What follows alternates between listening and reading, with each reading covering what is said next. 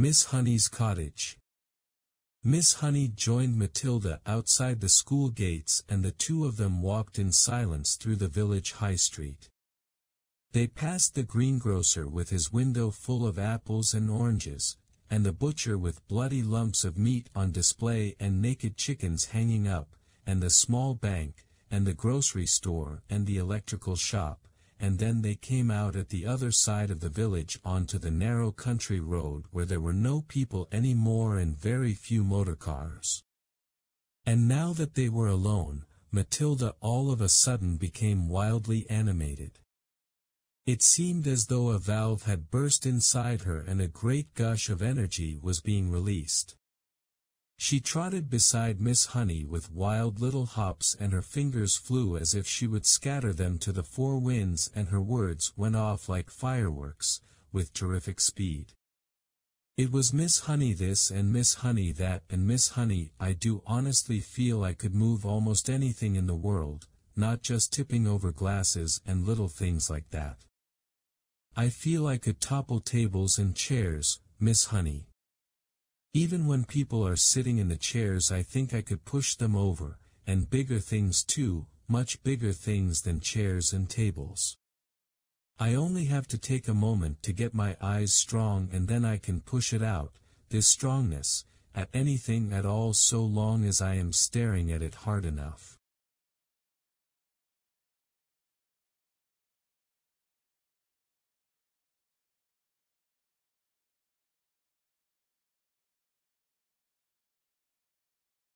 I have to stare at it very hard, Miss Honey, very very hard, and then I can feel it all happening behind my eyes, and my eyes get hot just as though they were burning, but I don't mind that in the least, and Miss Honey. Calm yourself down, child, calm yourself down, Miss Honey said. Let us not get ourselves too worked up so early in the proceedings. But you do think it is interesting, don't you, Miss Honey? Oh, it is interesting all right, Miss Honey said. It is more than interesting. But we must tread very carefully from now on, Matilda. Why must we tread carefully, Miss Honey? Because we are playing with mysterious forces, my child, that we know nothing about. I do not think they are evil. They may be good. They may even be divine. But whether they are or not, let us handle them carefully. These were wise words from a wise old bird, but Matilda was too steamed up to see it that way. I don't see why we have to be so careful, she said, still hopping about. I am trying to explain to you, Miss Honey said patiently, that we are dealing with the unknown. It is an unexplainable thing. The right word for it is a phenomenon. It is a phenomenon. Am I a phenomenon? Matilda asked. It is quite possible that you are, Miss Honey said. But I'd rather you didn't think about yourself as anything in particular at the moment. What I thought we might do is to explore this phenomenon a little further, just the two of us together, but making sure we take things very carefully all the time. You want me to do some more of it then, Miss Honey? That is what I am tempted to suggest, Miss Honey said cautiously. Goody good, Matilda said. I myself, Miss Honey said, am probably far more bowled over by what you did than you are, and I am trying to find some reasonable explanation. Such as what? Matilda asked. Such as whether or not it's got something to do with the fact that you are quite exceptionally precocious. What exactly does that word mean? Matilda said. A precocious child, Miss Honey said, is one that shows amazing intelligence early on. You are an unbelievably precocious child. Am I really? Matilda asked. Of course you are. You must be aware of that. Look at your reading. Look at your mathematics. I suppose you're right, Matilda said. Miss Honey marveled at the child's lack of conceit and self-consciousness. "I can't help wondering," she said, "whether this sudden ability that has come to you, of being able to move an object without touching it, whether it might not have something to do with your brainpower." "You mean there might not be room in my head for all those brains, so something has to push out?" "That's not quite what I mean," Miss Honey said, smiling. "But whatever happens, and I say it again, we must tread carefully from now on. I have not forgotten that strange and distant glimmer on your face after you tipped over the last glass. Do you think doing it could actually hurt me? Is that what you're thinking, Miss Honey? It made you feel pretty peculiar, didn't it?" "It made me feel lovely," Matilda said. "For a moment or two I was flying past the stars on silver wings. I told you that. And shall I tell you something else, Miss Honey? It was easier the second time, much easier. I think it's like anything else, the more you practice it, the easier it gets." Miss Honey was walking slowly so that the small child could keep up with her without trotting too fast, and it was very peaceful out there on the narrow road now that the village was behind them. It was one of those golden autumn afternoons, and there were blackberries and splashes of Old Man's beard in the hedges, and the hawthorn berries were ripening scarlet for the birds when the cold winter came along. There were tall trees here and there on either side, oak and sycamore and ash, and occasionally a sweet chestnut. Miss Honey, wishing to change the subject for the moment, gave the names of all these to Matilda and taught her how to recognize them by the shape of their leaves and the pattern of the bark on their trunks. Matilda took all this in and stored the knowledge away carefully in her mind. They came finally to a gap in the hedge on the left-hand side of the road where there was a 5-barred gate. "This way," Miss Honey said, and she opened the gate and led Matilda through and closed it again. They were now walking along a narrow lane that was no more than a rutted cart track. There was a high hedge of hazel on either side, and you could see clusters of ripe brown nuts in their green jackets. The squirrels would be collecting them all very soon, Miss Honey said, and storing them away carefully for the bleak months ahead. "You mean you live down here?" Matilda asked. "I do," Miss Honey replied, but she said no more. Matilda had never once stopped to think about where Miss Honey might be living. She had always regarded her purely as a teacher, a person who turned up out of nowhere and taught at school and then went away again. Do any of us children, she wondered, ever stop to ask ourselves where our teachers go when school is over for the day? Do we wonder if they live alone, or if there is a mother at home or a sister or a husband? "Do you live all by yourself, Miss Honey?" she asked. "Yes," Miss Honey said. "Very much so." They were walking over the deep sun-baked mud tracks of the lane, and you had to watch where you put your feet if you didn't want to twist your ankle. There were a few small birds around in the hazel branches, but that was all. "It's just a farm laborer's cottage," Miss Honey said. "You mustn't expect too much of it. We're nearly there." They came to a small green gate half buried in the hedge on the right and almost hidden by the overhanging hazel branches. Miss Honey paused with one hand on the gate and said, "There it is. That's where I live." Matilda saw a narrow dirt path leading to a tiny red brick cottage. The cottage was so small it looked more like a doll's house than a human dwelling. The bricks it was built of were old and crumbly and very pale red. It had a gray slate roof and one small chimney, and there were 2 little windows at the front. Each window was no larger than a sheet of tabloid newspaper, and there was clearly no upstairs to the place. On either side of the path there was a wilderness of nettles and blackberry thorns and long brown grass. An enormous oak tree stood overshadowing the cottage. Its massive spreading branches seemed to be enfolding and embracing the tiny building, and perhaps hiding it as well from the rest of the world.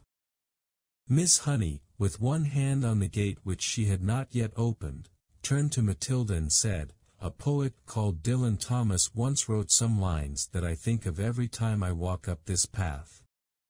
Matilda waited, and Miss Honey, in a rather wonderful slow voice, began reciting the poem, "Never and never, my girl riding far and near in the land of the Hearthstone tales, and spelled asleep, fear or believe that the wolf in the sheep whitehood loping and bleating roughly and blithely shall leap, my dear, out of a lair in the flocked leaves in the dew-dipped year to eat your heart in the house in the rosy wood."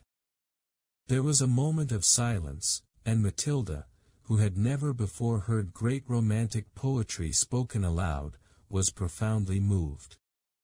"It's like music," she whispered. "It is music," Miss Honey said. And then, as though embarrassed at having revealed such a secret part of herself, she quickly pushed open the gate and walked up the path. Matilda hung back. She was a bit frightened of this place now. It seemed so unreal and remote and fantastic and so totally away from this earth. It was like an illustration in Grimm or Hans Andersen. It was the house where the poor woodcutter lived with Hansel and Gretel and where Red Riding Hood's grandmother lived, and it was also the house of the 7 dwarfs and the 3 bears and all the rest of them. It was straight out of a fairy tale. "Come along, my dear," Miss Honey called back, and Matilda followed her up the path. The front door was covered with flaky green paint and there was no keyhole. Miss Honey simply lifted the latch and pushed open the door and went in. Although she was not a tall woman, she had to stoop low to get through the doorway. Matilda went after her and found herself in what seemed to be a dark narrow tunnel. "You can come through to the kitchen and help me make the tea," Miss Honey said, and she led the way along the tunnel into the kitchen, that is if you could call it a kitchen. It was not much bigger than a good-sized clothes cupboard, and there was one small window in the back wall with a sink under the window, but there were no taps over the sink.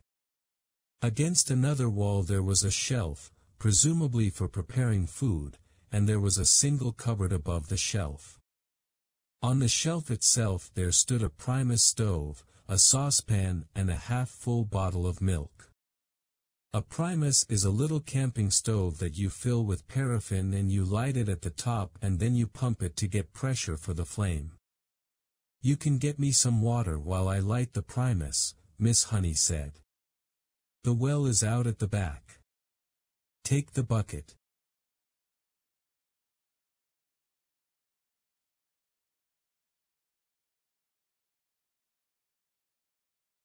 "Here it is. You'll find a rope in the well. Just hook the bucket on to the end of the rope and lower it down, but don't fall in yourself." Matilda, more bemused than ever now, took the bucket and carried it out into the back garden. The well had a little wooden roof over it and a simple winding device, and there was the rope dangling down into a dark bottomless hole. Matilda pulled up the rope and hooked the handle of the bucket on to the end of it. Then she lowered it until she heard a splash and the rope went slack. She pulled it up again and lo and behold, there was water in the bucket. "Is this enough?" she asked, carrying it in. "Just about," Miss Honey said. "I don't suppose you've ever done that before." "Never," Matilda said. "It's fun." "How do you get enough water for your bath?" "I don't take a bath," Miss Honey said. "I wash standing up. I get a bucket full of water and I heat it on this little stove and I strip and wash myself all over." "Do you honestly do that?" Matilda asked. Of course I do, Miss Honey said. Every poor person in England used to wash that way until not so very long ago. And they didn't have a primus. They had to heat the water over the fire in the hearth. Are you poor, Miss Honey? Yes, Miss Honey said. Very. It's a good little stove, isn't it? The primus was roaring away with a powerful blue flame, and already the water in the saucepan was beginning to bubble. Miss Honey got a teapot from the cupboard and put some tea leaves into it. She also found half a small loaf of brown bread. She cut 2 thin slices and then, from a plastic container, she took some margarine and spread it on the bread. Margarine, Matilda thought. She really must be poor. Miss Honey found a tray, and on it she put 2 mugs, the teapot, the half bottle of milk, and a plate with the 2 slices of bread. I'm afraid I don't have any sugar, she said. I never use it. That's all right, Matilda said. In her wisdom she seemed to be aware of the delicacy of the situation, and she was taking great care not to say anything to embarrass her companion. Let's have it in the sitting room, Miss Honey said, picking up the tray and leading the way out of the kitchen and down the dark little tunnel into the room at the front. Matilda followed her, but just inside the doorway of the so-called sitting room she stopped and stared around her in absolute amazement. The room was as small and square and bare as a prison cell.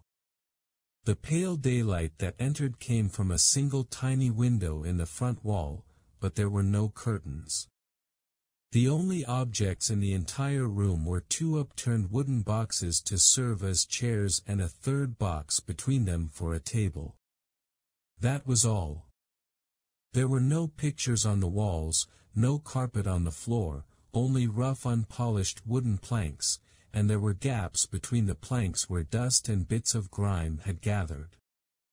The ceiling was so low that with a jump Matilda could nearly touch it with her fingertips. The walls were white, but the whiteness didn't look like paint. Matilda rubbed her palm against it and a white powder came off onto her skin.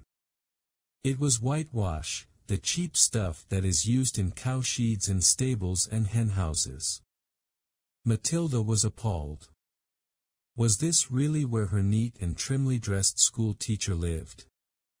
Was this all she had to come back to after a day's work? It was unbelievable. And what was the reason for it? There was something very strange going on around here, surely. Miss Honey put the tray on one of the upturned boxes. Sit down, my dear, sit down, she said, and we'll have a nice hot cup of tea. Help yourself to bread. Both slices are for you. I never eat anything when I get home. I have a good old tuck-in at the school lunch, and that keeps me going until the next morning. Matilda perched herself carefully on an upturned box, and more out of politeness than anything else she took a slice of bread and margarine and started to eat it. At home she would have been having buttered toast and strawberry jam and probably a piece of sponge cake to round it off. And yet this was somehow far more fun. There was a mystery here in this house, a great mystery, there was no doubt about that, and Matilda was longing to find out what it was. Miss Honey poured the tea and added a little milk to both cups. She appeared to be not in the least ill at ease, sitting on an upturned box in a bare room and drinking tea out of a mug that she balanced on her knee. You know, she said, I've been thinking very hard about what you did with that glass. It is a great power you have been given, my child, you know that.